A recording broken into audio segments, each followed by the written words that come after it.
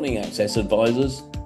Well, I mentioned that I'd be doing an update on the Brentford Gtech Community Stadium, but unfortunately I didn't have my camera equipment with me, and for various reasons, even if I had, I wouldn't have been able to use it.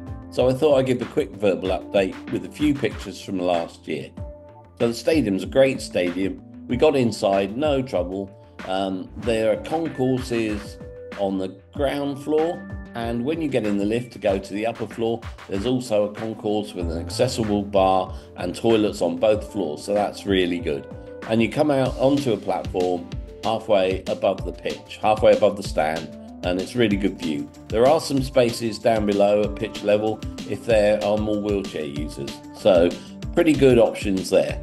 You may remember that last season we had a bit of a problem with the lift outside the stadium, which was a bit temperamental at first on the way in, and then on the way out didn't work. So, did the lift work this time? Yes.